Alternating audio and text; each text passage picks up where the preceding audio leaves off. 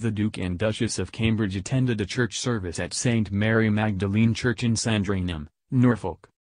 The Duke and Duchess of Cambridge were seen in public for the first time in 2019 for the church service at Sandringham.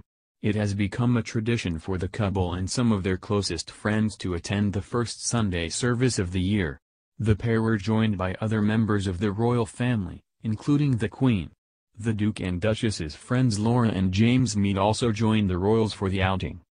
The Duke and Duchess were all smiles as they passed well-wishers waiting in anticipation to see the pair.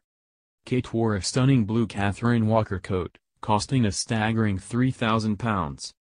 The item is an old favorite of Kate's which she was last seen wearing during a visit to Norway in February 2018.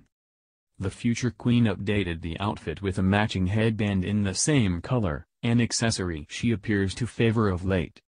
The look was finished off with elegant black gloves and high heels. Meanwhile, Prince William was seen wearing the navy suit and wool overcoat, which was paired with a shirt and red tie. Kate smiled at kind well-wishers who gave the Duchess bunches of flowers after the church service. While Prince William joked with locals who had braved the cold conditions to see the royals.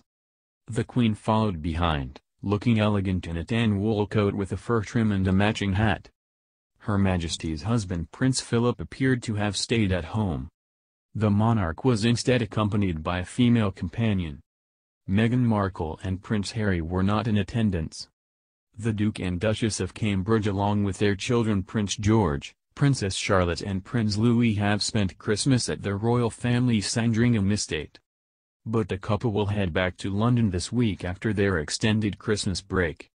Prince William will carry out his first official engagement of the year on Wednesday 9th, which is also Kate's 37th birthday. The Duke will be missing the celebrations to visit Royal London Hospital to mark 30 years of London's air ambulance, where he will meet the professionals behind the service. The future king worked as an air ambulance pilot while the family were living in Norfolk, so it is a cause close to his heart.